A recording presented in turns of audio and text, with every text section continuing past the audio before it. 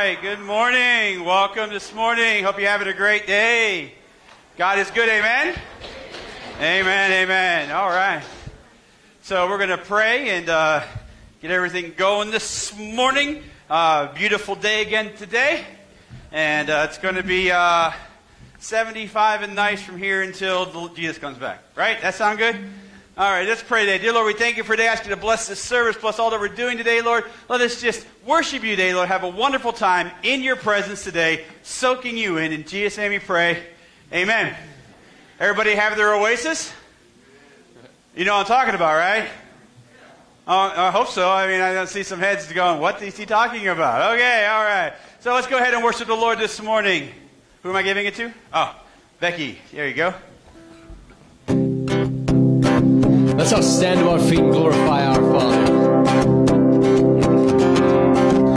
Oh, I was buried beneath my shame. Who could carry the kinds of weight? It was my tomb till I met you. I was breathing but not alive. All my failures I tried to hide. It was my tomb till I met you.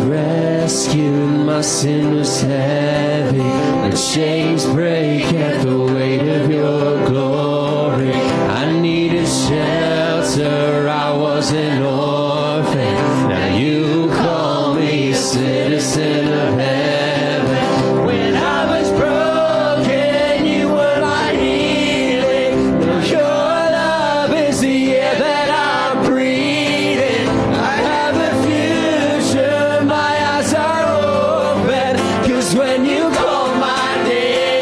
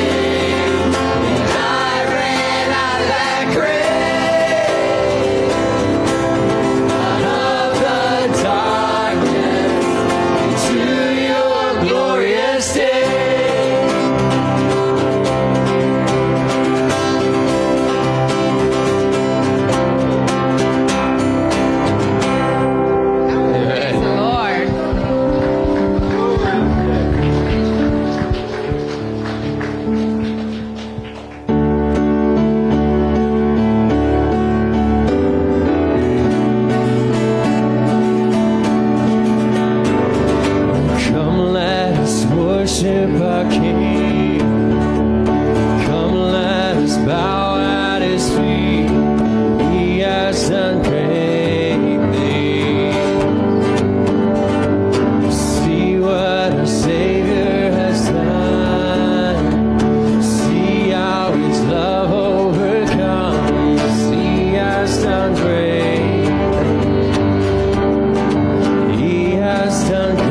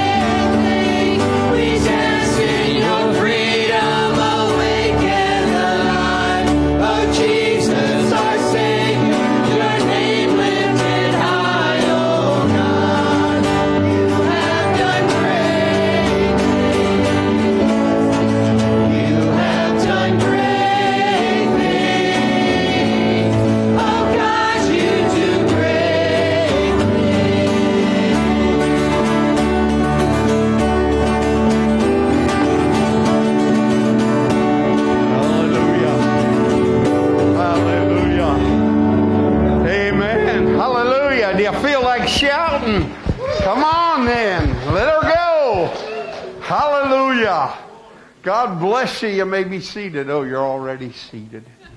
Okay. God is so good.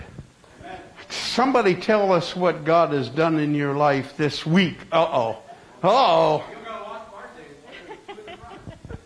I just want to thank God. We moved the furniture yesterday, and no one was hurt. I was the youngest. I was the youngest one there, so that is a miracle. I want to thank God for His protection. What was so amazing was that Friday afternoon, we did not have the plans put together yet. Saturday morning by noon, we're almost finished. That's God. That's God. Somebody over here wants to say something.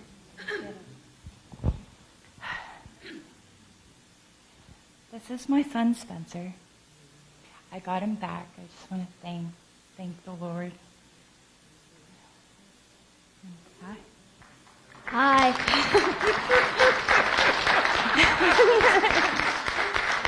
And also, my dad got to come home. He was hurt at work.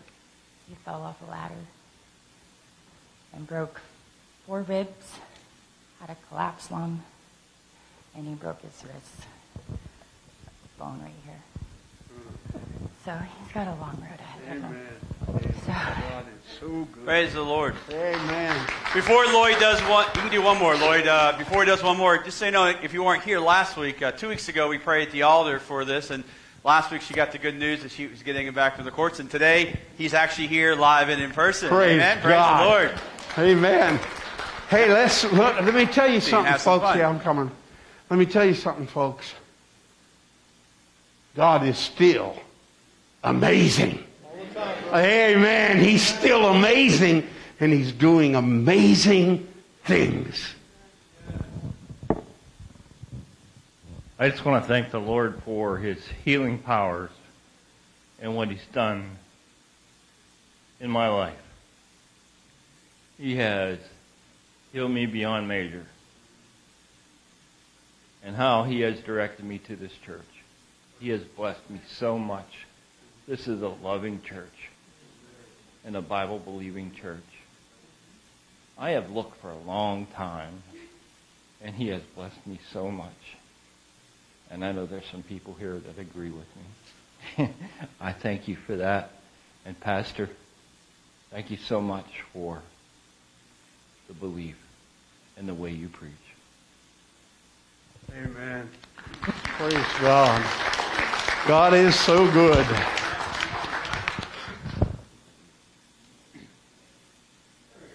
God is good. God's doing some amazing things. And just to know, also follow up on Trisha's thing, getting older than Trisha's not too hard when she's 22 years old. So, don't feel that bad.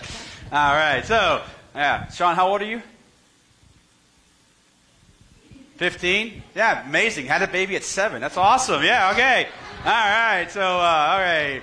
All right. If you're watching online, I'm just joking. Okay. All right. So, we're going to have a great time today. Right now, we're going to continue to worship God with our offering today. We have our offering boxes in the front and the back. If you're new here today, we have our green cards in the pews. We'd love to know that you're with us. We also have our yellow cards for prayer requests and praise reports.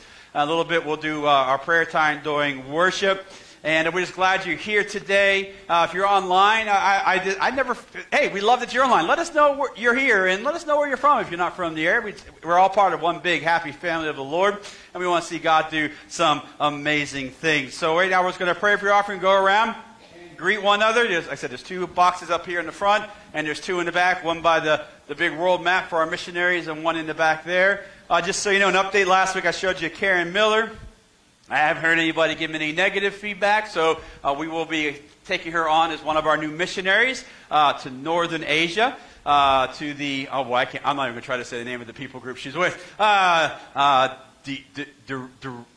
See, I'm not even going to try. I'm not even going to try. If you missed that last week, go back on YouTube and Google last week's service. It's called You Need an Oasis, and in the middle we talk about Karen Miller. She has a video you could rewatch.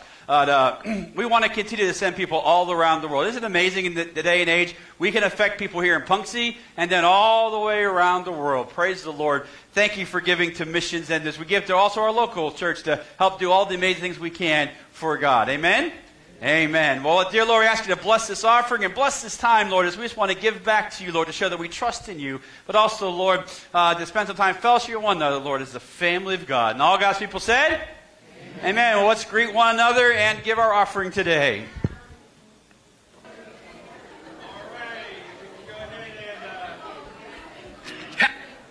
Okay, all right, we can go ahead and have a seat. We're going to continue on with the service today with our announcements and get into the rest of the day. So here we go. I hope. Happy Sunday. I hope you're having a spectacular day so far. But now, before we continue, here are a few things that we've got going on. On August 5th at 6 p.m., the kids are going to have an event, Soak Zone. So remember, it's August 5th at 6 p.m., Soak Zone. Remember, in the back of the sanctuary, we've got the Spice of Life, School of the Bible. It's free information, free resources, free classes you can take to know the Bible more and know Jesus in a greater way. So remember, that's Spice of Life, School of the Bible, in the back of the sanctuary. On August 23rd, we are going to have our church picnic and our water baptism, and it's going to be so refreshing. It's such an amazing experience that you are going to love. So remember, mark that down in your calendars. August 23rd, church picnic, and also water baptism. All right, remember the 4 things that God asked us to do this year, which are, we're going to be reading through the book of Acts together, and we're also going to be spending quality time together as a church family like we did yesterday. We're also going to be giving to the Water Project, which is building new wells and planting new churches in Africa, and we're also going to be asking ourselves every day, in every situation and circumstance, what would Jesus do here and now? And those are the 4 things that God asked us to do this year. Stick to them. God bless. The Battle Ready Men's Ministry Steak Dinner is tonight at the church at 5 p.m. So men, mark that down in your calendars and have your wives remind you. The Men's Ministry Steak Dinner tonight at 5 p.m. Now you know absolutely everything that's going on, but before we get back to the service, here's a quick video about the Men's Ministry Dinner. In Jesus' name, this is a call to all the men. It's time for men to stand up, because by now we ought to be tired of sitting down. It's time for us to take our place. It's time for us as men to rule our individual gardens that God has placed us in by His grace. God has not created us and called us into the game of life as men to remain passive sitting on the bench. God has called us for greatness. He has called us to be great and godly fathers, great and godly husbands, great and godly students and co-workers. He has not called us to be satisfied with being dim lights, but rather bright lights that draw the attention of the culture. Could it be that our culture is devolving because men are complaining but not willing to be involved? Could it be that our marriages are failing because men are demanding submission from their wives but not willing to submit to God? Could it be that our young people are lost because men are siring kids but not taking the responsibility of raising them? Could it be that our churches are failing because men are sitting in church but not willing to serve the church? Paul said it best in 1 Corinthians 16:13. He said, act like a man. This means that you can be a male that has never come around to becoming the man that God has called you to be. We no longer need to be spending our time worrying about and fighting about what's going on in the White House when we're struggling just to get men to stay and lead in their house. God is calling the men, and He's calling you right now to be His man. This doesn't mean pride, but it does mean humility. This doesn't mean breaking hearts, but it does mean mending them. This doesn't mean domineering, but it does mean servanthood. It certainly doesn't mean leave, but it does mean stay. This doesn't mean selfishness, but it does mean sacrifice. It doesn't mean giving up, but it certainly means greatness. And whenever we can find these men, we can experience change. Change in our personal lives, change in our family's life, change in our church, and most of all in our culture. God is looking for righteous men, and He's looking for righteous men to stand up in a generation that has forsaken righteousness. So God is asking a simple question, but a powerful question. And the question is,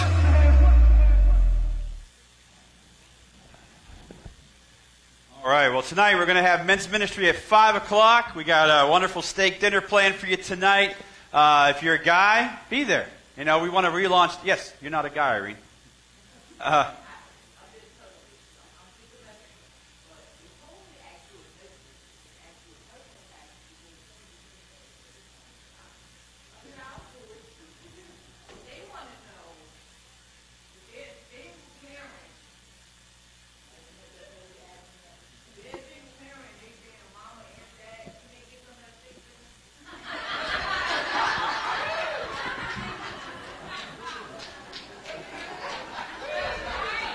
And I'll answer. I have a follow-up question.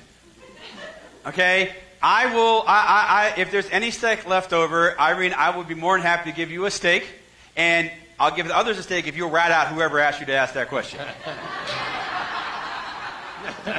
All right, okay. Just so you know, we do have women's ministry. They'll be meeting again starting in August, and I know Bev's on vacation. When Bev gets back, I'll let her have a special meal for the ladies. Okay, how's that? All right. Got to be better than steak.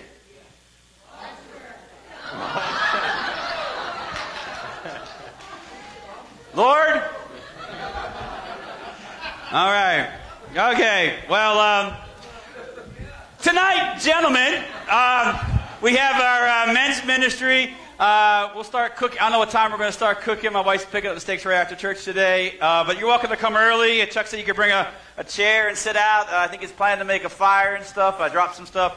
And then we're going to go. Then we're going to eat steak and have it won't be a long meeting. We have some really powerful stuff to share with you. Just an intro to what we plan to be doing. So we hope if you're alive and well and you're a guy, come on out. It's going to be a great time. It's great to see. The question is, where are the men? You know, it's great. We need to see all of us rising up in the Lord. So we'll be doing that. And afterwards, if there's any steak over, if the men don't devour it all, hey, that's the way to solve the whole problem. Gentlemen, eat it all. That solves the problem. Okay? All right. Eat it all. All right? So back in my larger days, I was once 380 pounds, and I once had a contest where somebody paid me $25 if I could eat a whole 48-ounce prime rib, and I did. And they said, "Can you do two?" I said, "Sure." I ate 96 ounces of steak in 1 hour. Yep. If you don't, and actually, I started a third one. If you don't, I ate over 100 ounces in one sitting for $50, but I'm no longer that person anymore. But some of you might be able to do that. So you might bring Kempton. I could solve the whole problem, right? Okay, all right. So, all right. If you haven't known Kempton, I had we had a young adult thing one night, and we bought pizza, and we have too much left over, and Kempton went up there and folded it over, the whole thing, whole pizza, and then ate it. And it was like, oh, okay, the boy could put some food away. All right, so we're going to have a great time tonight for the men's ministries to come on out. And also, one more thing, if you haven't been baptized, come see me. I'm going to talk about that probably next week. Oop, I'm not ready for that yet. I'm going to talk about that next week a little bit as we talk about climbing the mountain next weekend. And God wants to follow that. We already have somebody signed up for it, the day of our Day of Atonement feast, our church picnic. We're going to have a baptismal that day as well. So if you haven't been baptized yet, if you've been baptized, you know, you might say, well, I was baptized as a baby. Well, no, well, you've been dedicated, but baptism is when you say, I want to be on God's side. So if you want to see me, that would be great. And we're going to do it on August the 23rd. So without any further ado, we're going to go into a time of worship. I have a short video, and then we'll go worship the Lord. And while we're worshiping the Lord, Pastor Lloyd, if you join me up front, if you have a need today, we would welcome you to come forward. We'd love to pray with you today. Now. All right. Now is the time to worship the Creator of heaven and earth. Now is the time to glorify His name. Now is the time to sing our hearts out. Now is the time to surrender everything and worship the one and only God.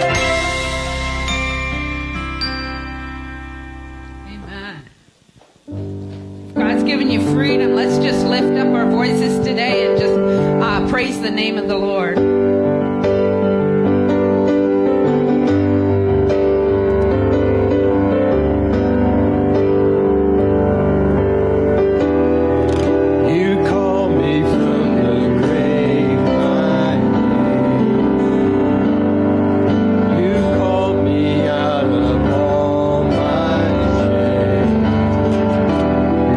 I see the old has passed away.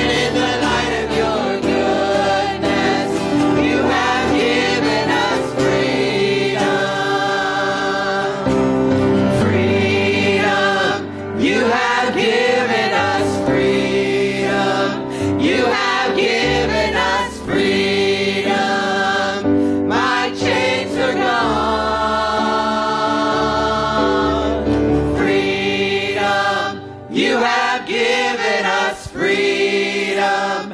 You have given us freedom. Hallelujah. Praise you, Lord. Hallelujah. Thank you, Jesus, for that freedom. Praise you, God.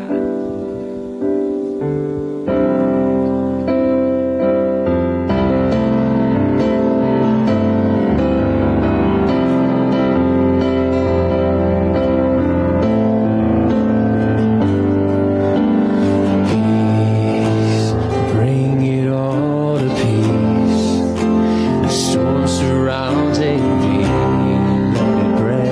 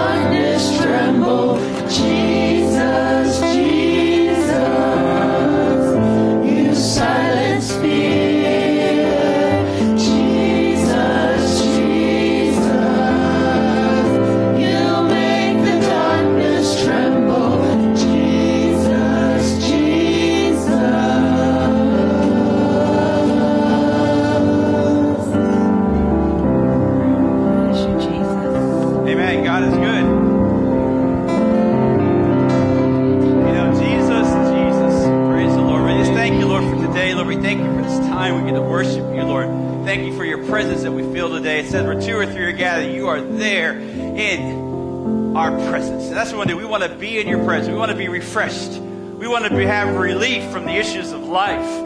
We want to just soak with you and be able to come out and say, you know what, I know God's got it. I can react better because I know that God has it. Today, before we go into the sermon today, hey, if you can just, if you have something in the room today where you say, I either need refreshed, or I need relief, I need to soak, I need to just let God have something off of me. Just raise your hand. I want to pray for you right now. Hands all around the room. You put your hands back down. You know, we talked about having an oasis last week. It's just so important. Let God have it. You know, you just got to let Him have it. I know we live in a strange world. That's okay. But remember, you're not a citizen of this world anymore. You're a citizen of heaven. Let God take care of it. He says, I want to. As I pray this, just imagine just soaking in that tub. That's what it should be right now. Just imagine letting it go away. Because here's the thing. The world imagines things happening. That's why we have all these fantasy movies and things like that. We don't have to imagine. God says, I can do everything you can imagine and more. God said, God said this. You know what? Let's do that today. Dear Lord, I see all the hands are raised today. Maybe at home hands are raised. I ask you to touch right now, Lord. Let them know that you want to take it away. Let them soak. Let them enjoy. Let them be refreshed and relieved in your presence. Let them know, Lord, that they can just let it go. Because, God, as we put you first in our lives, you say you will take care of us. Today, as we're here spending time with God, having our date with Jesus today, we're saying, you know, things might be happening, but God, I'm focused on you right now. Now you got to take care of the problems that are around me, and He says He will. Let Him do that today. In Jesus' name I pray. Amen. You may be seated. And we need to do that because, you know what? It's no fun to go on vacation and then worry about everything, right? You know, and we got to do that. When we come and we soak with the Lord, you get to a hot tub and you're worried about everything. It's not a whole lot of fun, is it? Did you guys switch the screens? Yes? No? Oh, okay, cool. All right. So before we go on, though, I had one last prayer request. I forgot to take it down with me. I asked Keith had a prayer request. I want to pray real quick for his boss who had a massive heart attack, and he's on a ventilator right now. Let's just pray for him today. He wrote it down because I told him I'd forget. See, I did. So good thing you put it on the... So let's pray today. Lord, we pray for Keith's boss. His name's Marty. Lord, I ask you to touch him right now, who's on a ventilator and had a massive heart attack. Just to touch him right now. And I don't know where he stands with you, but Lord, I ask you, Lord, just to touch him. You love him, Lord, no matter what, Lord. And maybe give Keith an opportunity to show him the love of God through this experience. In Jesus' name we pray. Amen. So we're continuing our series called It's Vacation Time. And it's usually a wonderful time of the year. Right now it's kind of a little odd because of all the things that are going on around the world. But you know, God reigns what? Supreme, does He not? God is awesome in this place. And so today, we're still doing our 40-day challenge. As we're continuing to see what God is doing. I think today is day 13. And remember, it doesn't matter how you do it, just that you have to what? Do it. Do something to make your life and your relationship with Jesus even better. We live in a critical time. We had a unique class Wednesday night talking about something that's been going, that's been said, it's been going viral and stuff. And we need that. God is speaking to Christians today, speaking to believers today. You need to stand up, wake up, and see what is going on. And during this series, when I did it, I didn't know that this would all be part of it. I knew I was going to do this series. I didn't know I was going to talk about 40 days and all this when I started. And God dropped in my heart. And the first week, God said, are we really behaving like the children of the King of Kings? You know, when you become a Christian, you're a child of the King of Kings, the almighty, most powerful person who's ever lived and whoever will live, and He lives forever. You know, we have that resource in our lives. We should start living like that. We don't have to be defeated. We can be what? Victorious. Last week, do you know where your what?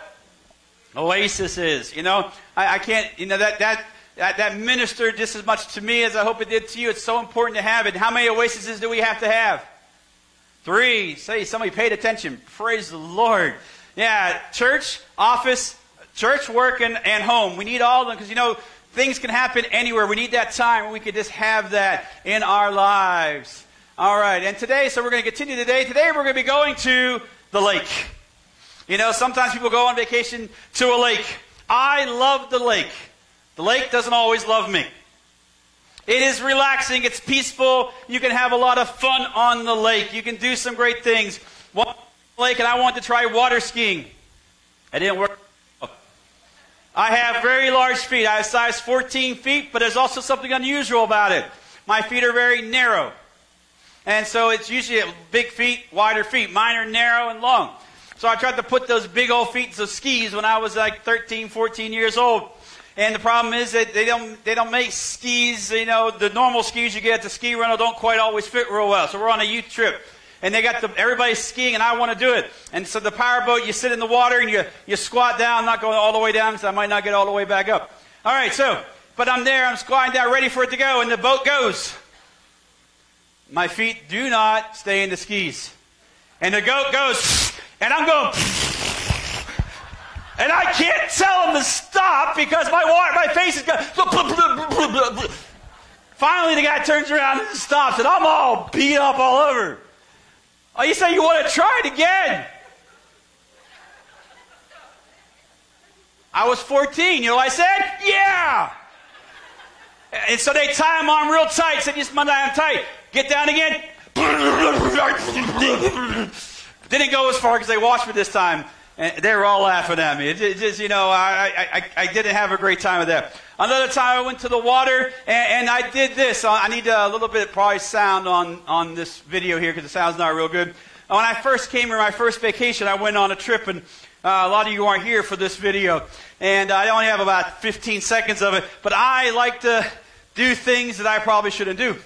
But I wanted to go parasailing. Now, just so you know, parasailing, I'm not a big believer in going up really high. Anybody know what parasailing is? You go high. Yeah. When we were registering for the trip, there were a couple different versions. There was the 200-foot, the 300-foot, and the 800-foot. I didn't do the 800-foot. I did the 300-foot. I'm like, that shouldn't be too bad.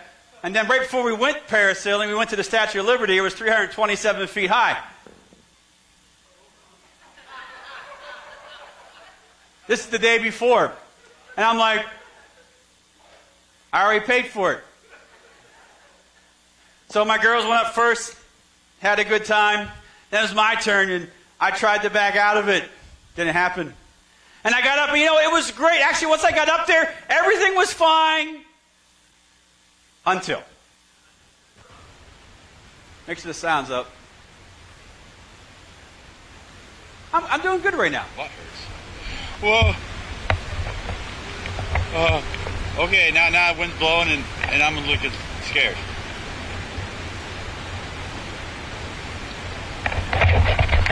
We're probably gonna, can we go down now?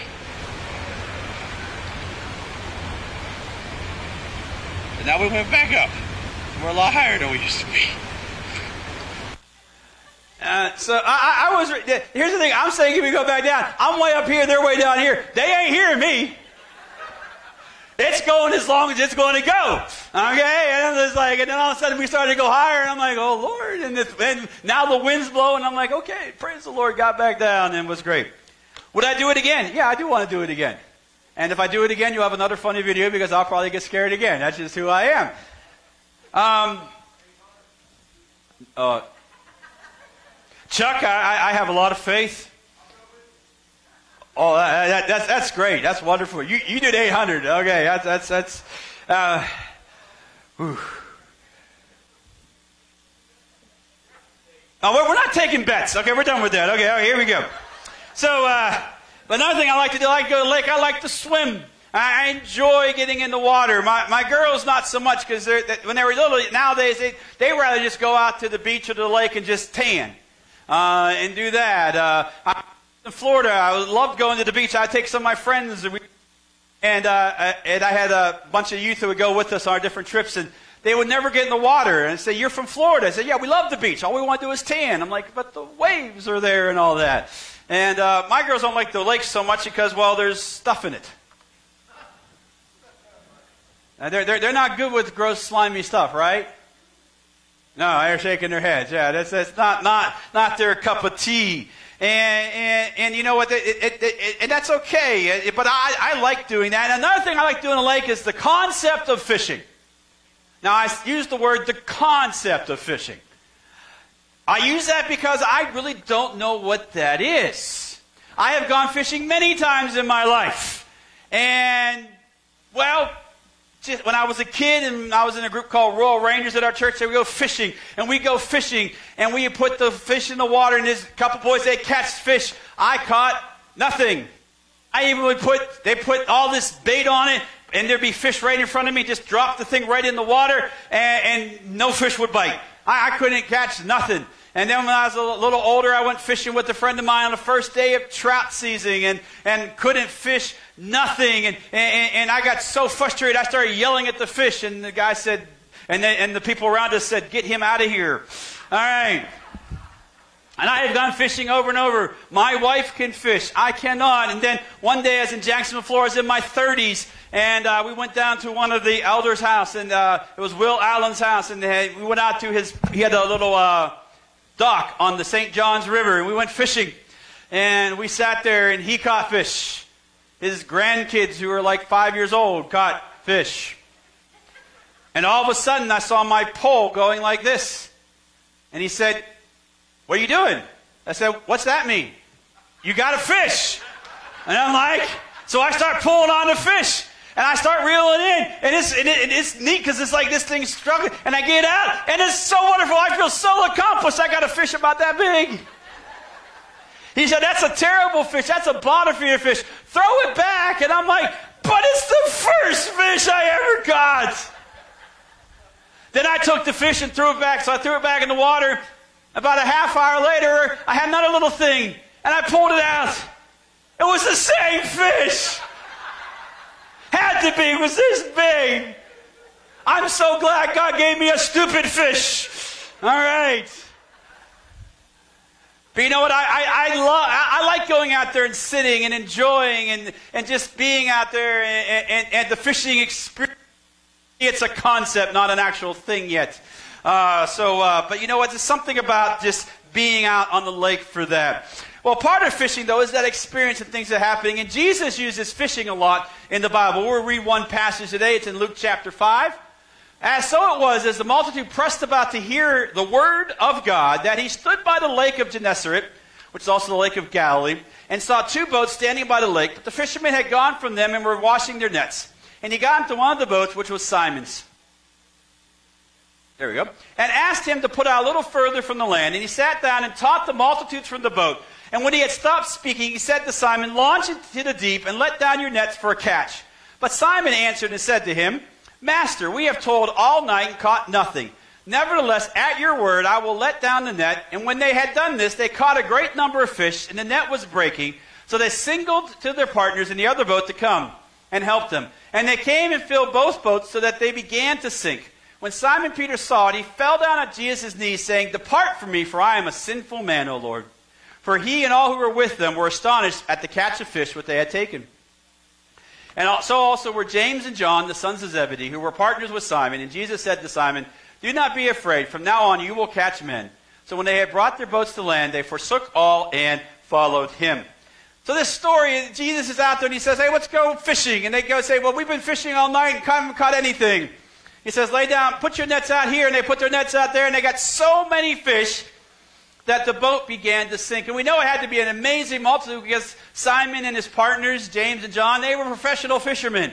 They knew what a good catch looked like. And this says it astonished them. It had to be an amazing amount of fish.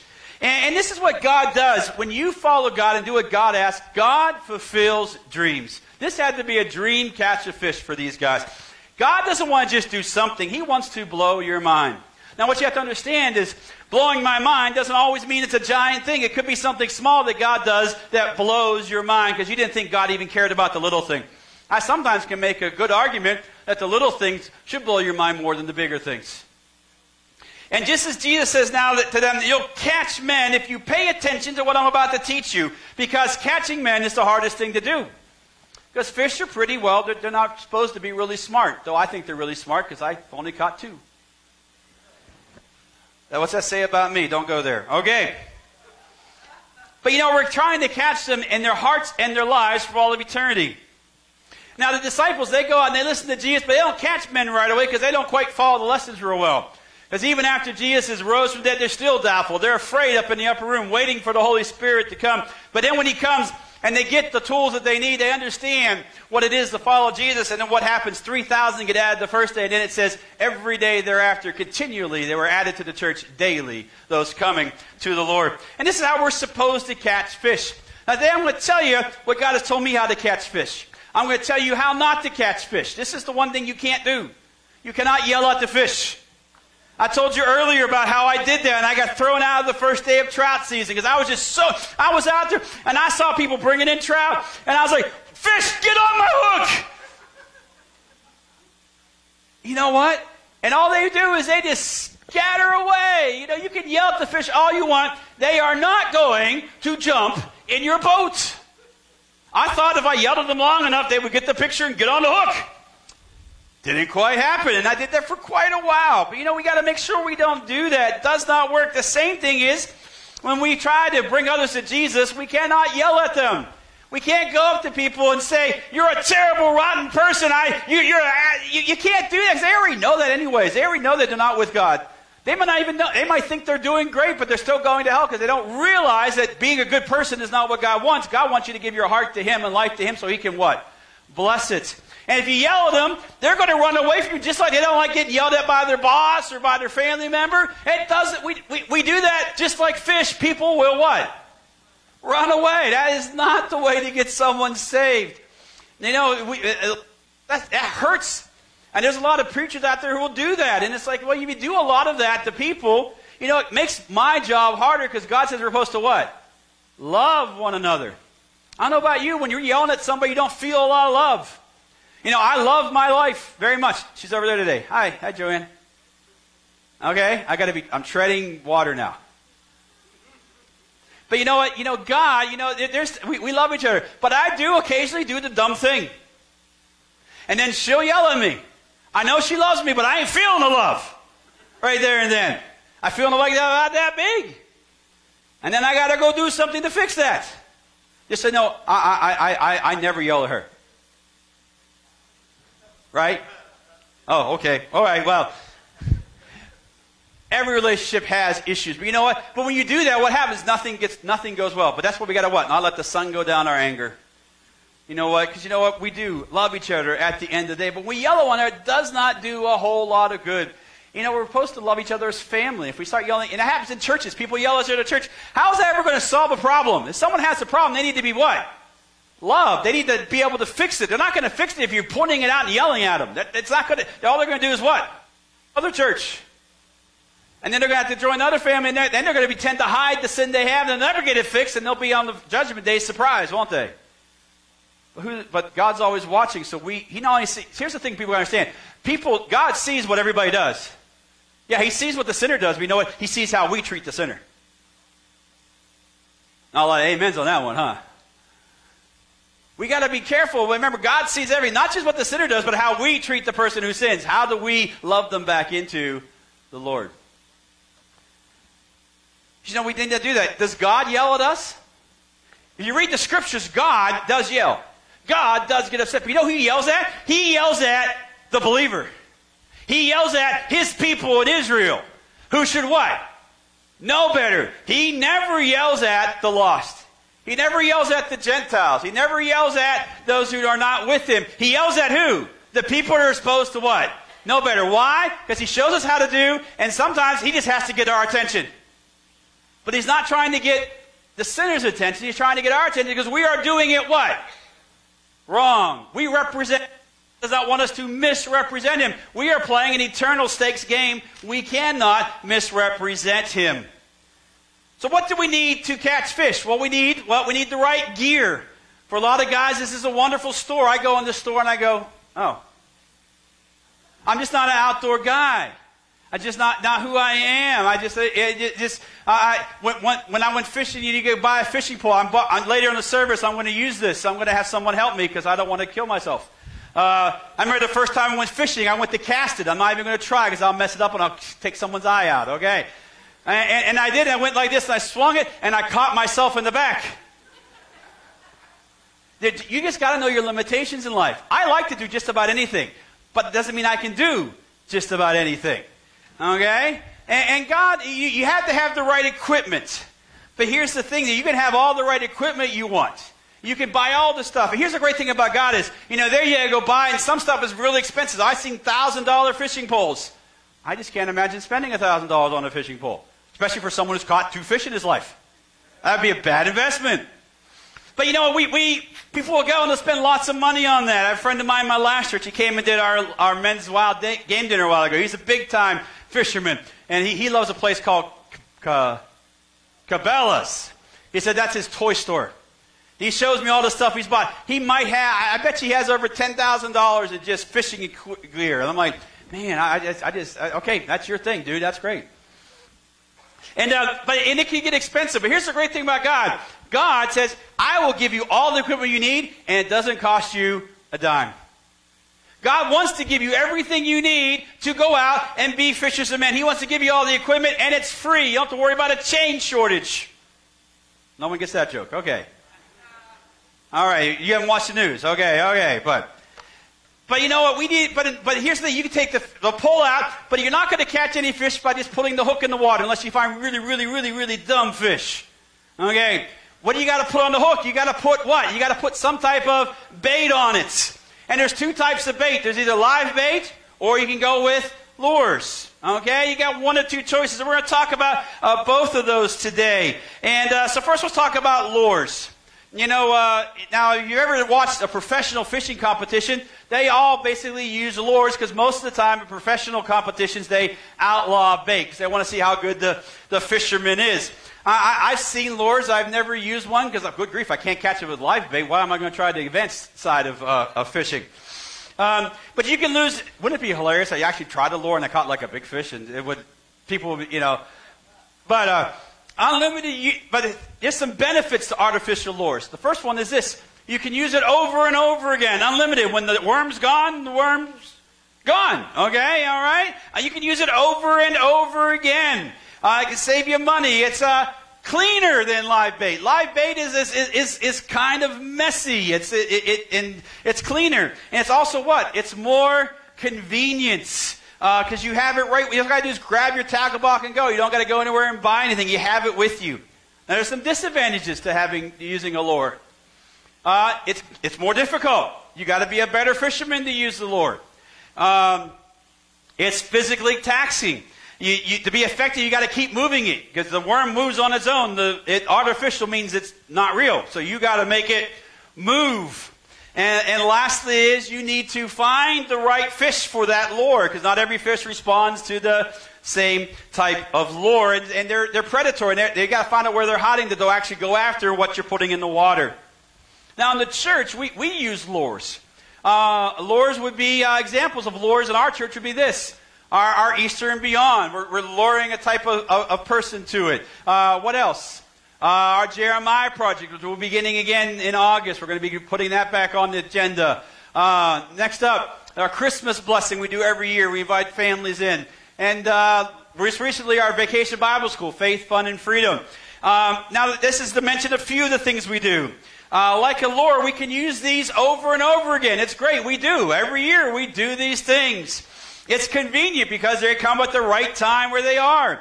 And they're not as messy because, we're providing a service. We're not really digging down into their lives. We're having to really share our lives. We're just sharing the program that's going on.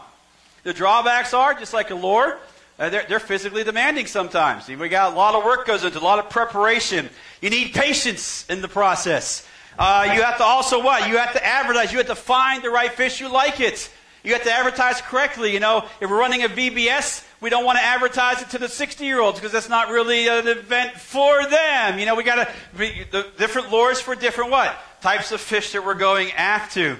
But these are effective ways to get fish to come in the door to meet Jesus, and we need to do that. It's a good thing to do because we need to find ways to creatively get them in. There's other ways. There's other lures we use that maybe not as visible. A couple I thought of. The cafe. This morning, the cafe was full. How many enjoy the cafe? After church, how many enjoy the cafe? It's a wonderful thing. It's a great time for people to meet people. I know a lot of new people come to me and said, we just enjoy having that time to get to talk to somebody. It's a great experience. If you haven't gone to the cafe, check it out. See somebody you haven't seen in a while. Look at how many people are here. I'm sure you don't know everybody. I do. I know everybody's name.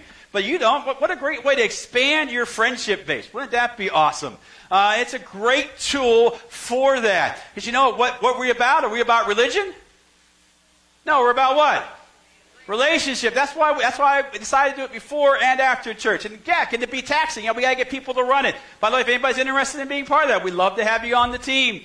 Tonight we're having the men's fellowship. We're having a dinner with it. Why? Because, we want Lords to attract things, to make things be the way they are. Another thing, you have nursery, kids, and youth ministry. How many of you appreciate the children's ministry at the church here?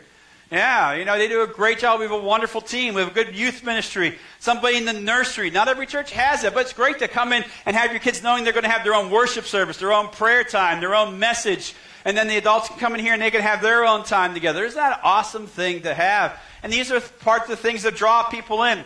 On there you might notice music. Isn't it great to have good music?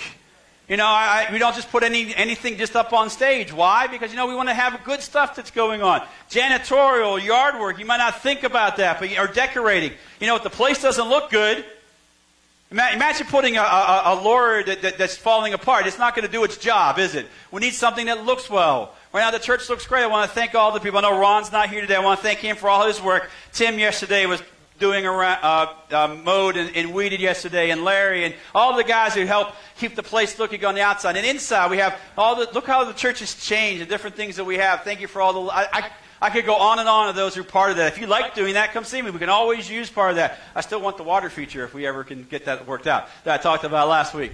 I'll put that out there. But all these things come together because you know what? It's not for our benefit.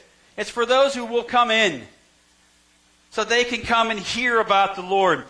Because you know what? All these different things affect different fish different ways. That's what we've got to understand. And, it might not be what you like, but it might be something else someone else likes, and that's why we need to do it. Why? Because we need to attract what? A certain type of fish? That's the thing. A lot of churches want to attract just a certain type of fish. You know what? I don't have a vision for a certain type of fish. I have a vision that we get every type of fish. And that means we got to do things that will attract different types of fish.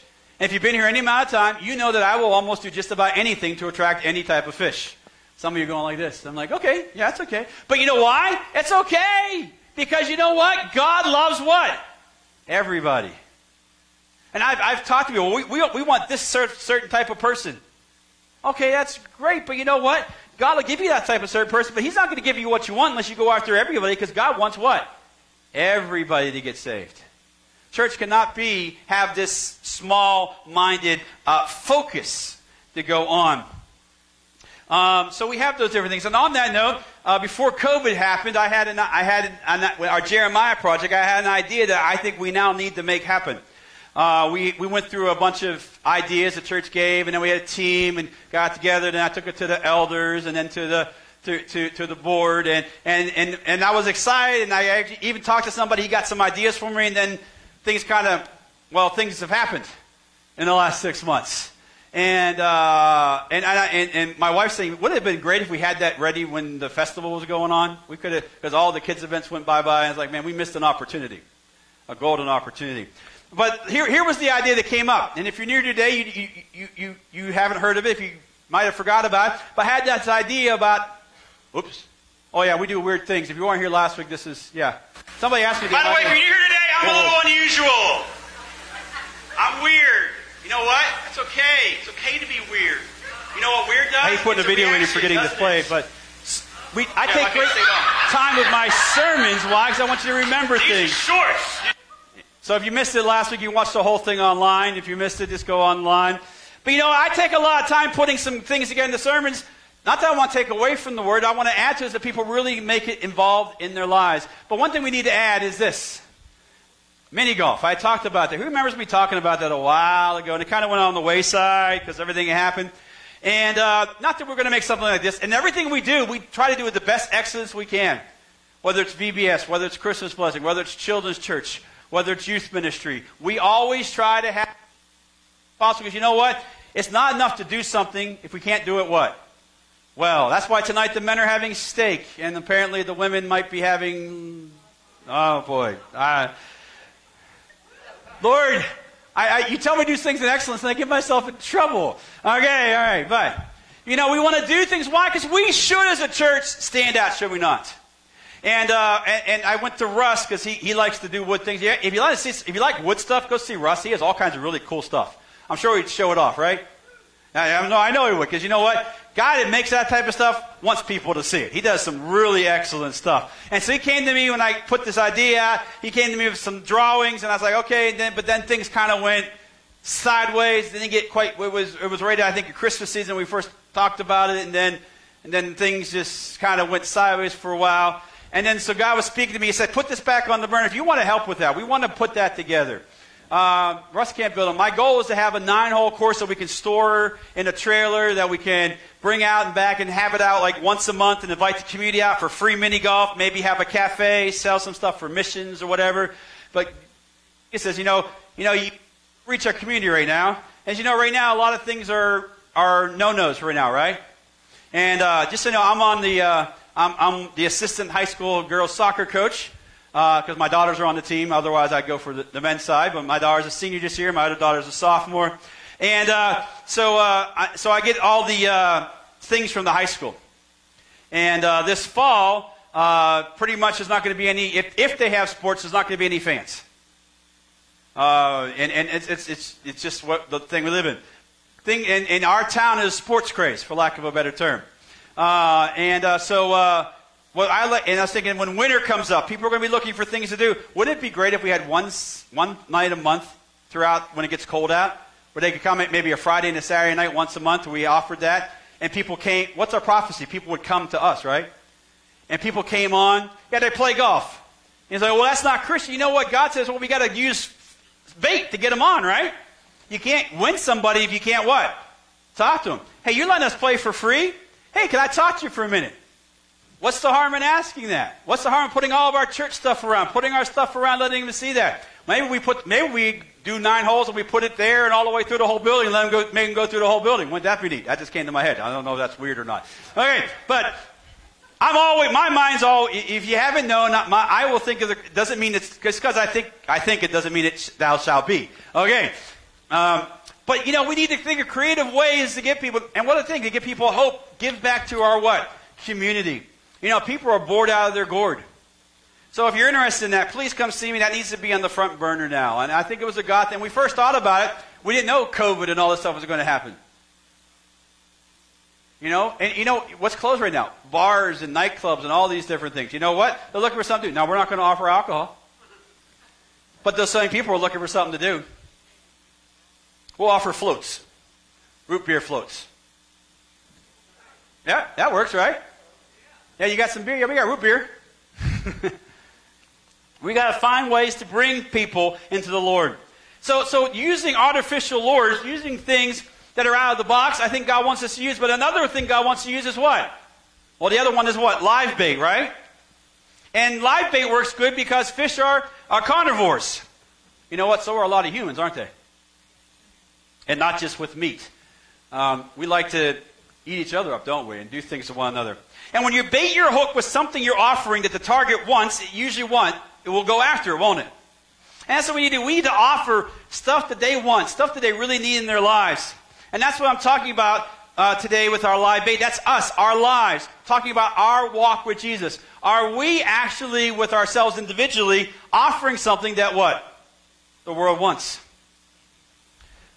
Now, there's advantages and disadvantages to having live bait. We'll go over the disadvantages first. Number 1, it's messy. You get the worms. Actually, I have worms in my office. I forgot to bring them in. They're in my refrigerator. I was going to pull them out and all this, and just realized I forgot to bring that in here. But that's okay. Who's ever gone fishing, you know how messy it is. Trying to put them on. I remember the first time I put a worm on a hook, and the guts came out. Yes, you were like, ooh. I was like, cool. I was like, boy, that's what's inside something? That was neat. I loved science class. We got to dissect things. I like that stuff. One time we had a frog, and it had a really big belly. And we opened it up, and there was another frog inside of it. And then I got education on what that meant. If you don't know what I'm talking about, you're not getting the joke, okay? I went home and explained, and the teacher said, go ask your parents. All right, so now you get the joke. Okay, all right. When you were 7th grade, that was really cool. So we got all that going on. So it's messy. And we got to understand is, when you deal with others in the world, their lives are what? Messy. And a lot of times people don't want to use their life to touch somebody else because we think their life is messy. Well, here's what we got to understand. Before you were saved, you were messy. Guess what? You might still be messy. But you know what? God saw you and he said, you know what? I'm going to get my hands dirty. I'm going to do that. God said, and he says, we're still going to mess up, and he still what? Has his hand on our life. God's not messy. We are. And we need to realize, in order to win the world, we need to realize that, yeah, we might see, oh, that person, they got their life messed up. I want to stay away from them. But there was a point where your life was messed up, and somebody may have wanted to stay away from you. But aren't you glad someone actually came and talked to you? It seems to be in my career, I always end up with messy people. Yeah, I think there's a reason for that. God sends them that way because he knows I won't turn anybody away. You know, because I will talk to anybody. Yeah, there might be some messed up people, but you know what? Just because they're messed up, I was too at one time. And we need to be willing to what? Get our hands messy. Right now, actually, if anybody watch the TV show Tough as Nails? There's a new show on. It's about regular working people. It's called Tough as Nails, and they're trying to... they do jobs and they get it's all about the working people of America and how they get their hands dirty. It's a really neat show. We need to, as Christians, want to get our hands dirty. Too many times Christians want to wear the white glove. You know what I'm talking about? You know, and then, if that's dirty, I don't want to touch it. You know, we need to want to touch those who are dirty. You know, that's what Jesus did. The next disadvantage about live bait is the availability can be limited. You know, you have to actually either dig up the fish, the worms from the ground. When I asked Brenda to get me the worms, she said, just go out and dig it up. I said, I don't know. I don't even know where to find worms. I'm no good I'm not an outdoor type of guy. And they're in my office. I'm so sorry I forgot to bring them out here today. I don't know if she dug them up or her kids dug them up or... Damien, good job, Damien. You're okay with getting dirty, right? Awesome. You did a good job. Awesome. Give Damien a round of applause. That's great. But, we got to be... But you know what? You might not. What if you don't find them? What if you don't have money to go buy live bait? It can be limited in its availability. In our lives, not us personally the bait, but how we live our lives. What happens in our lives is the bait. The question is, will we make our life available to somebody else? Actually, our availability is not limited because God's always doing something. The question is, do we make our life available? And that can be tough sometimes because we love to be, it's all about what? Me, or I don't have time for this, or I don't want to go do that because it's messy and I have my time. God always has time for us, doesn't he? The next thing is this, the other disadvantage of live bait. It takes maintenance. Live bait, to be live, has to be kept what? Alive. Yeah, that is dead bait, right? The fish want to see the worm moving, don't they? That's what draws them to it. In order to keep live bait alive, you gotta keep it alive. That's why it's in the refrigerator, because I didn't want them to die. I don't know, maybe they're frozen. I put it right underneath the freezer part of my little fridge, so I'm not sure if they are alive, but maybe that's why I didn't bring them in. Just not my thing. But you know, it takes maintenance to do that. And we also, you know what, it can be a bit complicated and time consuming. But you have to take your life and keep it alive. Don't let it wither or die. That's the purpose of these 40 days. Christians, by and large, we need to make sure our witness is alive and well, because you can't be available if it's dead. You know, no point. Well, you can have all the dead worms you want, but it ain't going to do you any good. And we need to be able to do that in our lives, and not just so we can catch fish, but so we can be blessed. Because when we're blessed, then our life wiggles a lot better. Because people see the great things that God's doing in our lives, and then the fish will come latch onto that. And that's what you want. You want fish to come to you, not you go get the fish. That's a much better way to have it happen. And we need to make sure it happens in our lives in the right way. And the better you are, the better fish you can catch. Because here's the deal. The more alive and vibrant your faith is, the more God can bring into your life. You want to be fishers of men? God has plenty of fish to bring your way, but he's not going to bring you fish if he knows you're not going to do anything about it. If you want to do great things for God, make sure your life is right. That's the purpose of the 40 days. Now, there's some advantages to, having live bait over the lures. You're offering the fish something they actually want. They want that juicy piece of morsel. You're presenting that. Our lives need to be juicy. And that juice is what? the Holy Spirit moving through us, God blessing us. Yeah, we might have a problem. But that's why we need to refresh, relieve, and soak, and let God take care of the problems. And hey, look how great things are going in my life because God's got it. And we know that. And you need to see in your life, when they see your life like that, they'll go after it too. Because that's what they want. They want their issues solved. Now, I'm not saying today God's going to solve all of your issues just like that, because then we'll take it for granted. But He says, I will always take care of you. Don't worry about it. Let me worry about it. What a great way to live. Another thing live bait offers is the scent draws the fish. Fish have an incredible sense of smell. When you put live bait in your water, your targets can smell it from miles away. When you're walking with Jesus and you know you are, things will happen. It says in the Bible over and over again, Jesus says, these are the signs that follow the believers. God wants things to follow you. God wants signs to happen in your life. Why? Because then they'll know that God is real and alive in your life. We got to let that happen. And then the New Testament continues to add to that, and all the different gifts of the Spirit. God wants us to be involved. Is the scent that draws people to you, and they see God actually moving in your life. Now the key is, what kind of scent are you giving off? Bad bait gives off what? A bad scent. And you can sometimes draw the wrong type of things. You know, you want to catch fish. Sometimes you catch a gator. You don't want to catch a gator. Well, if you're going hunting gators and on purpose, okay. But if you're going fishing, you don't want to catch a gator. Or if you're in the ocean, you don't want to catch a shark. Okay, that's not really what you want to catch. You never seen the movie Jaws. Okay, it's not, not something you want to see happen. We got to be careful about what scent. And the problem is, a lot of Christians give off the wrong scent. We need to make sure we give off the right scent by doing what God asks. And lastly, it says this: using live bait is typically easier. You just put it on there, and the fish, they wiggle and all that, and you wait for them to come on. Now, you're saying today, but witnessing is hard. Well, it's not supposed to be. It's supposed to be easy. The problem is because how we've been taught to witness to people is absolutely wrong. Here's how you're supposed to witness to somebody. Therefore, Ephesians 5:1, therefore be imitators of God as dear children. How do you witness to someone? You want to imitate Jesus. You want to imitate God, but as who? Dear children. This is where people get it wrong. They think how they're witnessing is actually being like God is. But He says, as dear children. And I'll tell you why it's important. When my kids were little, one day we had a friend of ours. Her name was Mavis. She bought my kids this vacuum cleaner that lit up a toy and made noise and all this. It was actually kind of irritating. But here's the thing. When my wife would run the vacuum cleaner, they would get out and they would vacuum behind my wife, wanting to vacuum just like Mom. They wanted to imitate Mom. Then as they got older, some of you have children. Okay, you know what I'm talking about. Okay?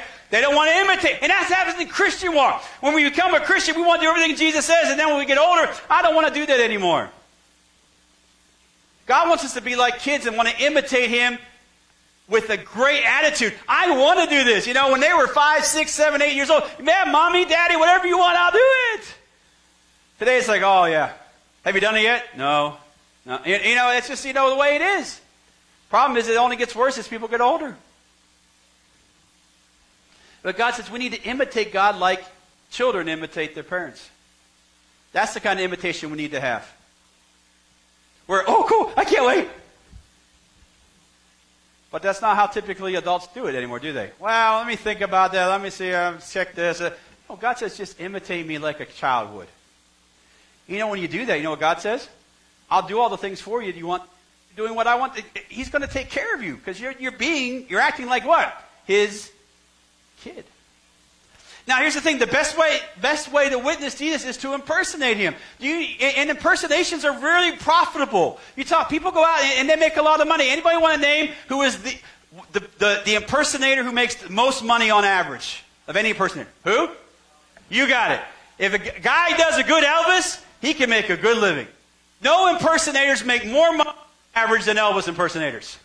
Even the bad ones make good money. Okay? There's just something about Elvis, hunk of love, whatever. I'm not Elvis. Okay. But even the bad ones make maybe, you know what? The good Elvises don't like the bad Elvises because they make their profession look bad. You know, we as Christians, we need to take our stand to a higher level. We can't just say, well, I'm just a Christian. We should be more now. We should be in love with the Lord. That's why it's important to restart our men's ministry. Tonight, if you're a guy and you haven't signed up, come. We got enough stakes. I hope. If we don't, I'll make it happen. We'll pray and guard apart to see. We'll make sure it gets done. Plus, I don't want to have to give any to Irene. But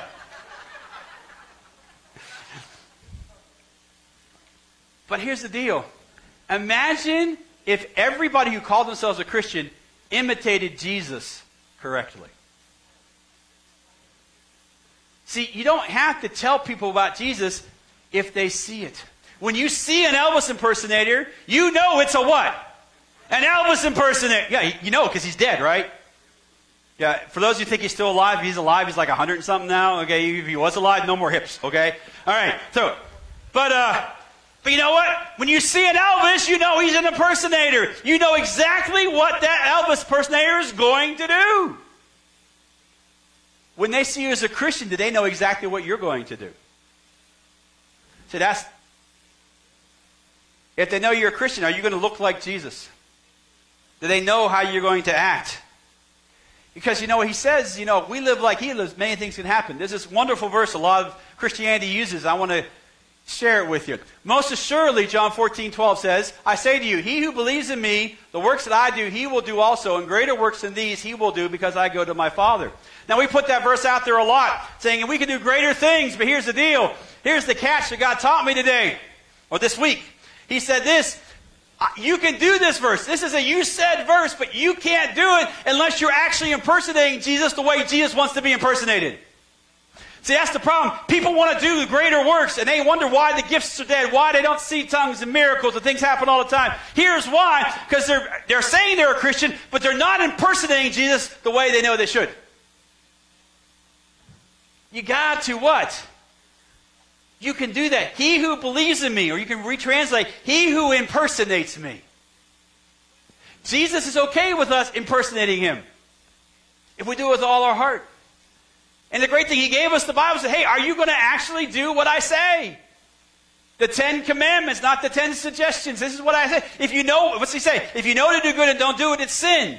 So if you're doing something you know you shouldn't be doing, and then you come to me and say, why isn't God moving in my life? I'll point you to this verse because you're not impersonating God very good. Now, it doesn't mean you can't sin and mess up. We all will. I do. Everybody does. But when you impersonate Jesus, you should realize you're doing something wrong. Say, God, forgive me and let me do better. That's all God asks. He doesn't expect you to be perfect. There's some people out there tell you that, but no, God knows we're humans.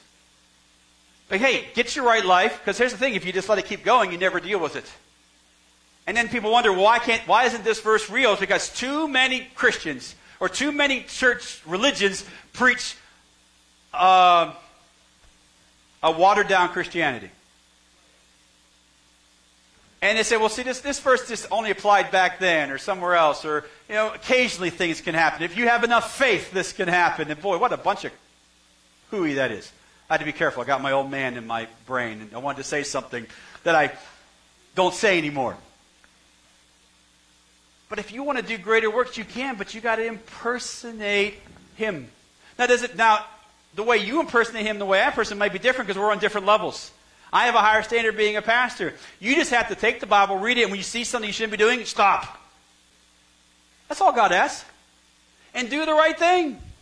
I say, but I did this in the past. Remember, God doesn't care about your past. He doesn't care about your future. He cares about where you are right now. He's the God of the present. And he loves you. So this week, of our 40 things, the question we have this week is going to be added. Our third question, I'll be online this week, will be this. How good is the bait you're using? All the tools we have, God has given to us freely. He's given to the church all the tools that we need. Oh, there's the hook. Good. Okay. I don't want to hook my eye. It's right there. All right. But you know what? He's given the tools. The question is, the bait that we use is up to us. Our lives and also the lures that we use. And they better be good. And here's why they better be good. Because, the world has a lot of good equipment too. They have a lot of good tools too. They have access to a lot of great things. The devil is not powerless. Do not think he is. But you are more powerful than him because of Jesus Christ who lives inside of you. But you know what? The world, though, they use some good stuff. See, the problem is sometimes the church doesn't seem to want to compete with the world. We need to compete with them as good as them. That's why we put lights up here and different things. And we need to be not following the trend, but being the trendsetter. Too many times church is following the world rather than leading the world. And we need to do those things. That's why doing the mini golf thing, that sounds weird. How is that Christian? Well, we're trying to meet a need for our community. We need to think that way. Because the world, it has a lot of good bait. I need a volunteer who knows how to use a fishing pole because I'm not going to touch it. Who's a fisherman? No fishermen in the room? Nobody can hold a pole? Oh, James, congratulations. Thanks for being volunteered by Verna. Come on. Give him a round of applause. Yeah, come on, yeah. His shirt says, what? You all need Jesus. That's great. You're going to look good on camera. All right. Your worldwide debut. Okay, come on over. All right, come on over here. I need you to hold this for me. And so what I need is I'm going to give you things to put on the hook and then kind of I want to dangle in front of everybody. Okay? Can you handle that for me? I'm already messing it up, so. All right. You know, the world, it has a lot of great things out there, and we need to be better. You know, the world dangles stuff like this in front of you. Anybody know what this is? Money. Right now is not the world trying to dangle that in front. You just go ahead and hook that. Go ahead and, yeah. You know what else the world tries to do? I got a couple more to go on there. Money, yeah. The world likes to dangle this in front of people right now. Fear. Be afraid. Let someone else take control of your life. Let somebody else. You can add that to it. I stick myself in the thing, so. You know what else the world dangles in front of people? Anybody know what this picture represents? Power. Yeah, you can be powerful. You don't need anybody else. You can do it yourself. You don't need no Jesus. You don't need nobody else. It's all about me. Right? How'd that work out real well right now? Now, one more. Entitlement. I deserve it. I'm this. I'm that. I deserve all this for doing nothing. Is that not being dangled in front of the world right now? Go ahead. And the world has all these wonderful tools. Hopefully we can get it on there. Oh, cool, because someone else struggles. Praise the Lord. Yeah, and then you know what? They cast it out in front of us. Just cast a little bit out. If I cast it, I probably killed Lloyd in the front row. So, you do that for me? There we go. And then you just hold up there and let people, you know what happens? And the world dangles it in front of people. Yeah, and it pulls you in, right? And people want to grab it and grab this and grab that. But you got to realize the world is doing that. Thank you so much. You can give him a round of applause. I can hold it from here. I think I'm going to kill myself. But the world dangles these things out like a little carrot, little worm, little bait. The world has good bait. We need to have better bait. The problem is Christianity as a whole is settled for okay bait. Or settled for secondhand stuff. Well, we can do that for that. We don't have to do that. You know, we need to have good bait. Sometimes that takes money, time, effort. Problem is, many times in the church world, we put as little money and little effort into something to make it happen. But we need to put it out there because the world is doing that. People are coming to it. You know why I know this bait works? Because so many people are being sucked in by it.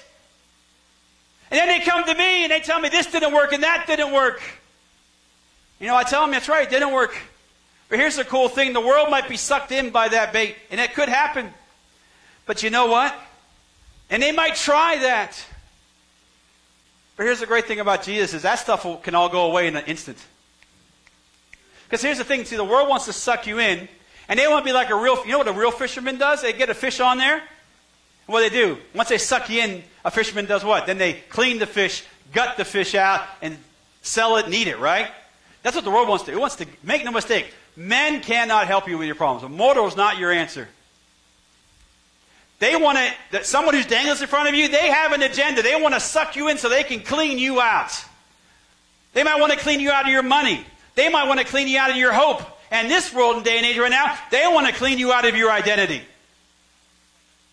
And when you lose that, especially your identity, then anybody can tell you who you are rather than you finding out who you are. That's what the world is trying to do. Now we need to make sure we're using the right bait. Why the 40-day challenge is here. Oh, I know what that is, but not yet. And here's the thing. We are all fishing in the same pond. The world is fishing for the same people that we're fishing for. The difference is they think they're getting hope and all this from them, but really just somebody trying to just take from them and give to themselves. Where God wants to catch you, make fish. And then instead of gutting you, He wants to clean you up. He wants to give you life. He wants to put you in a better pond called heaven, and so you can flourish forever and ever. He wants to provide for you. It's the difference between the two. He wants to give you hope. But we have to do things that stand out, because here's why we need to stand out. Because the world's going to try these things. Well, here's what's going to happen, though. Sometimes they're going to get dissatisfied, because you know what? That stuff always fails. God's the only one that doesn't fail. And then if we have the right bait, the fish get off that bait and maybe click onto our bait. Because God knows humans are going to try all kinds of different things. We just need to be patient like a good fisherman. And put the right bait out there. Eventually they'll come to ours. And how do I know that works? Because the world is going after anything right now. They're looking for the right thing. We just got to put the right bait out there, and you know what? They're going to come. Prophecy was one day they'll be seeking us out. Isaiah 62. If the coronavirus and all stuff, I'm not saying it's from God or anything like that, or what's going on, and there's these riots and that. The one thing everything's making people wonder, they're questioning what is real. What is right? And they can eat up everything they want from any type of news source, no matter what news source. At some point, they're going to go to the actual guy who knows the real news, which is Jesus Christ.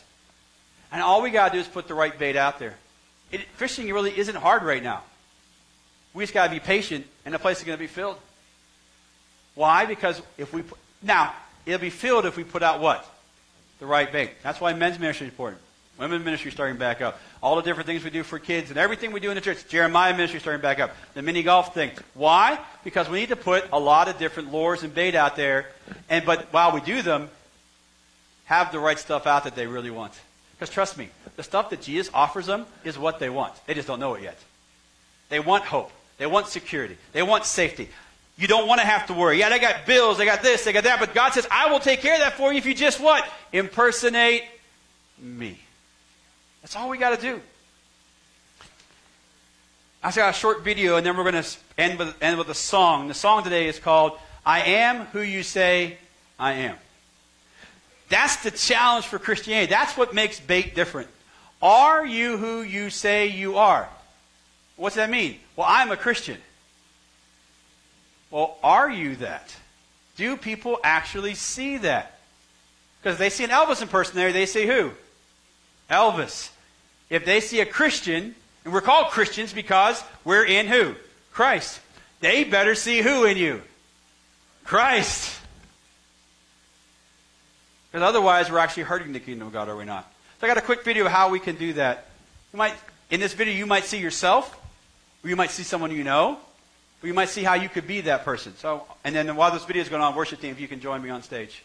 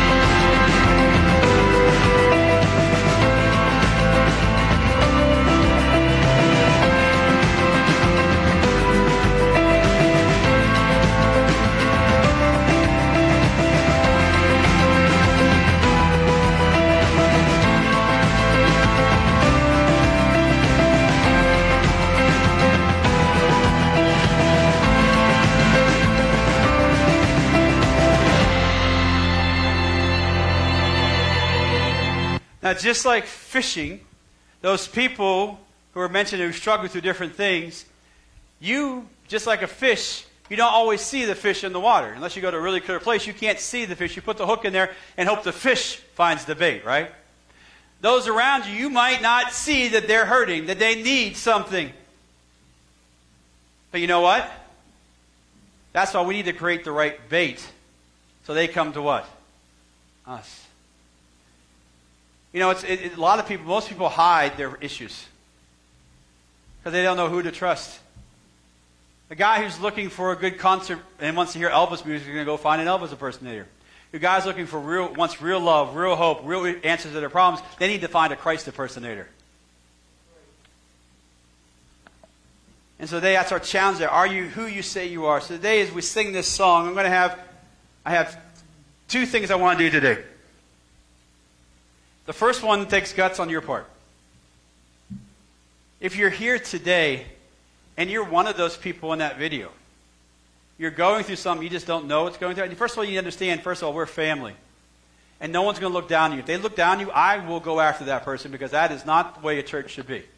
This church better impersonate the church of Acts chapter 2. If you have an issue today, I want you to come forward. You don't have to say what it is, but we want to pray for you, and God wants to meet you here. And then second, in the second verse of the song, and I'm going to invite everybody in the church to come forward and say, do you want to take the challenge today, this week's challenge in our 4-day challenge, can you imitate Christ better? Now here's the thing I'm going to tell you today. If you already think you're imitating Christ to the best of your ability, you are missing the boat. You can always get closer to Jesus.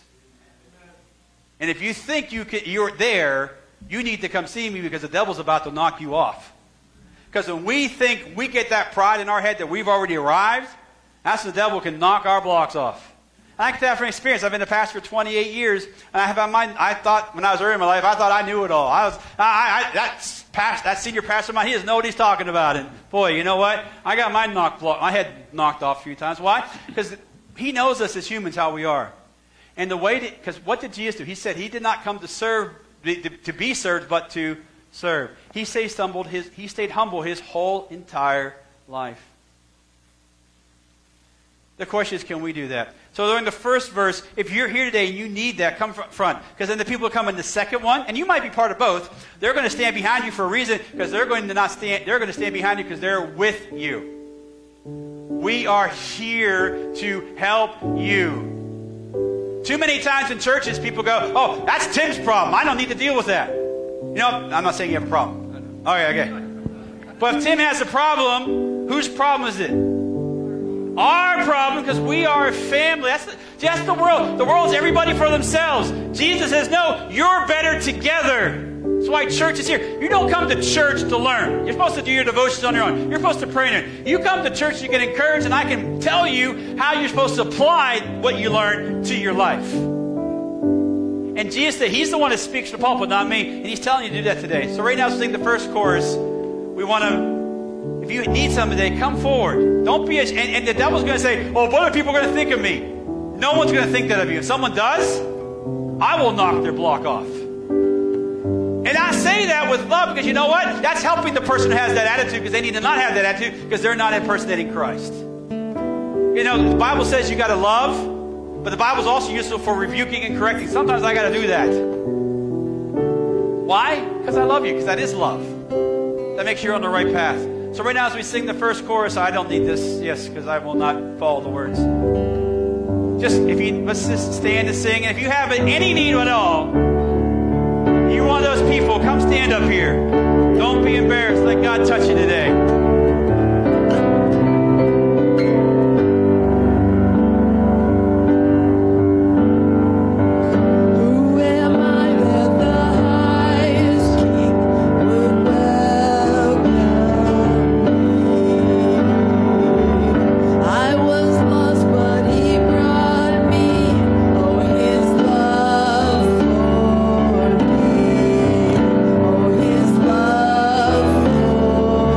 For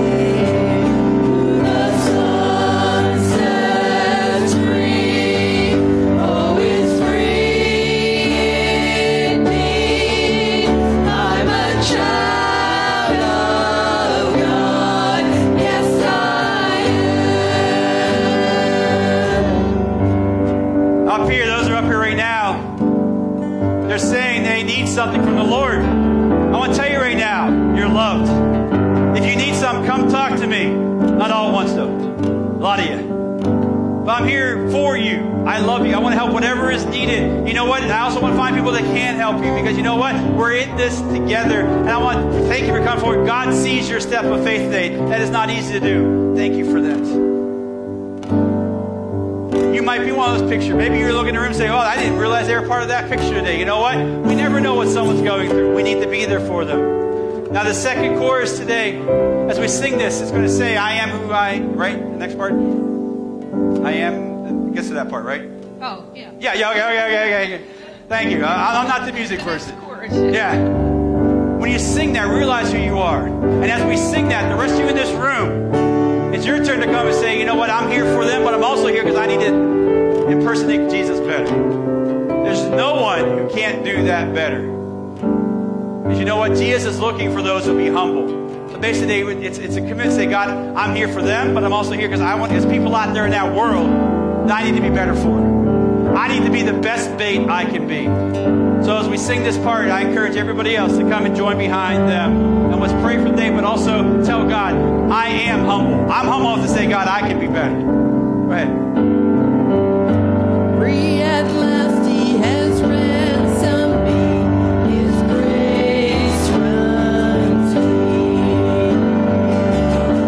While I was a slave to sin, Jesus died for me. Yes, He died for me. The Son sets free. Oh, is free indeed.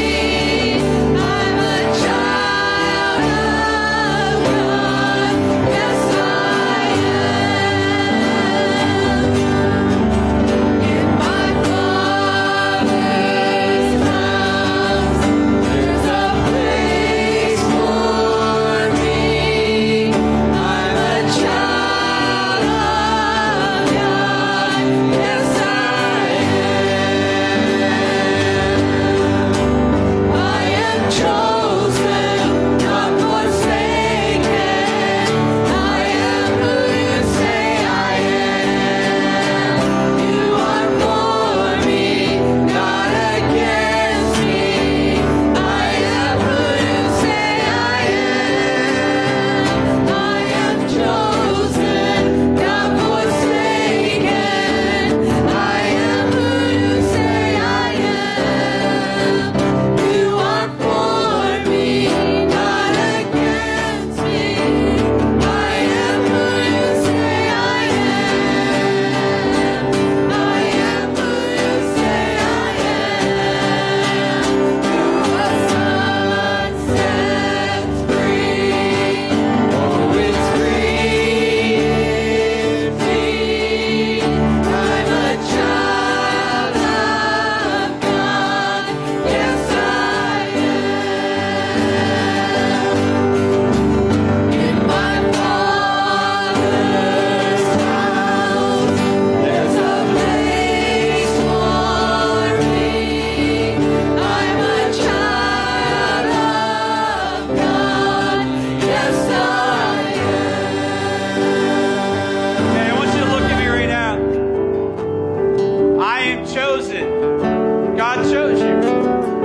God's chosen everybody who's ever lived. The question is whether they want to take the choice and come to God. He'll never forsake you. You go to the next verse, please. It says, go back one. There you go. You are for me, not against me. God is never, ever against you. Against you? The world.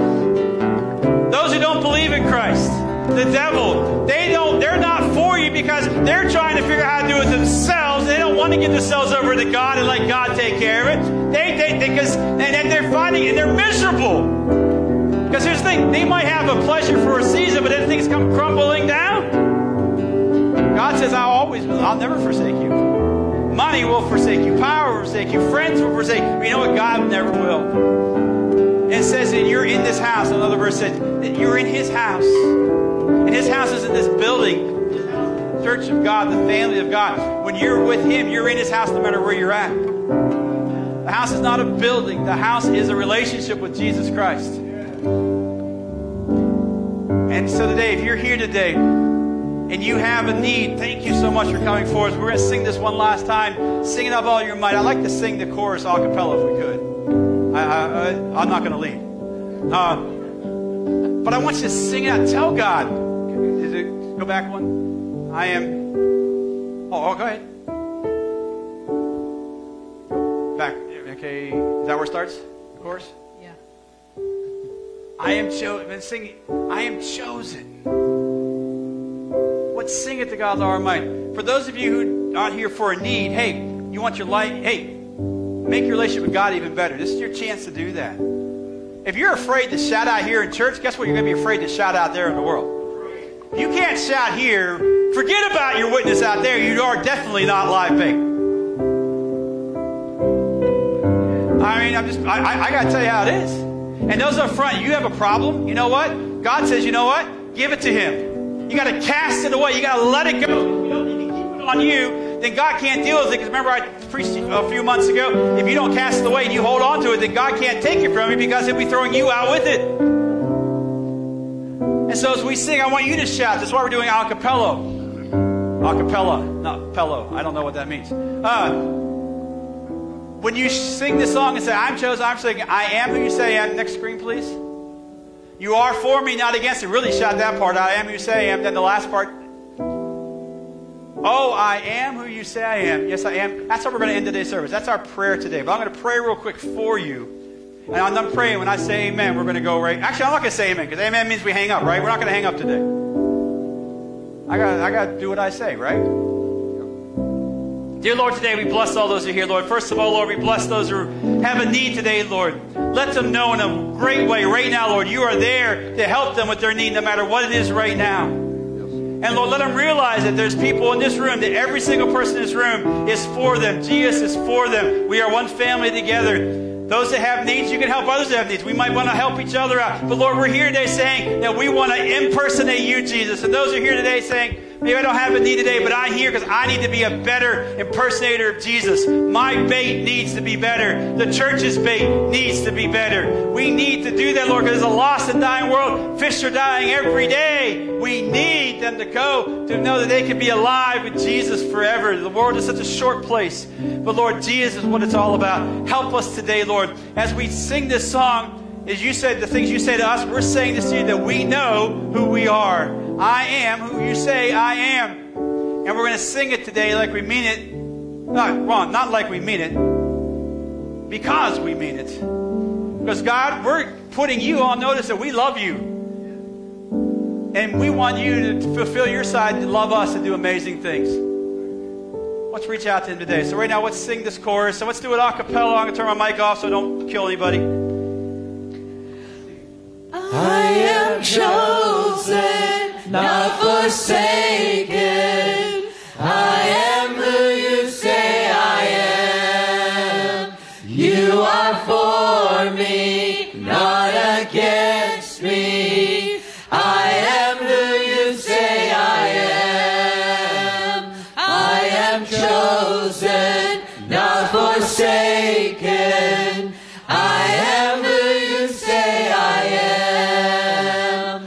You are for me, not against me. I am who you say I am.